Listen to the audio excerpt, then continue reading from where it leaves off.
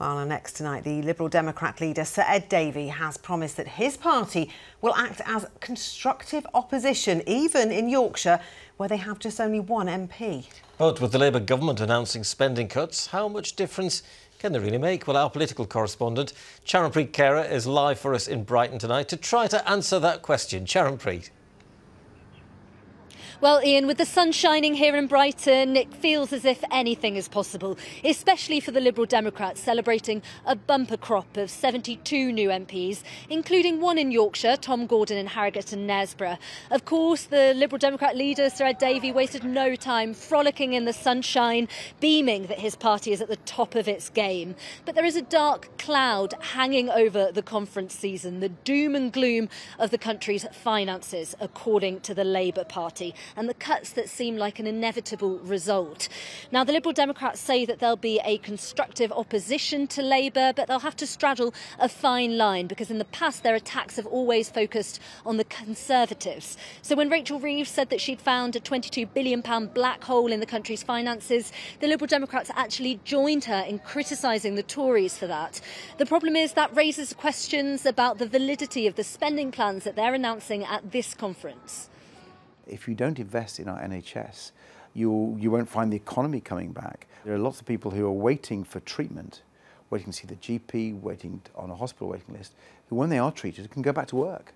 They can start earning money, they can start paying taxes. So I think you have to see an investor-save approach to the NHS. But as well as reforming the NHS, your party wants universal free school meals, winter fuel payments, the two-child benefit cap to be scrapped. Surely all of that isn't realistic. It is if you take the measures that we put forward in the general election. In the general election, your manifesto was based on the OBR's figures from March. They couldn't have taken into account the £22 billion black hole that Labour has found since. Well, a lot of the measures that we will take will actually help the economy grow. That's so important. Well, Charanpreet, Ed Davey seems pretty sure, but the Liberal Democrats' spending plans, are they realistic, do you think? Ian, their costings are based on their general election manifesto, which was written at a time when we didn't know about this £22 billion black hole.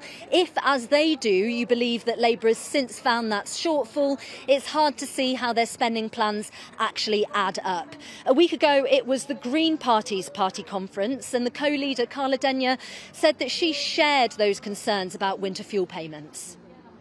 On the face of it, means testing might sound like a good idea. Make sure it only goes to the people who need it. The trouble is the level is set so low that this will still cause real suffering for many people on incredibly low incomes.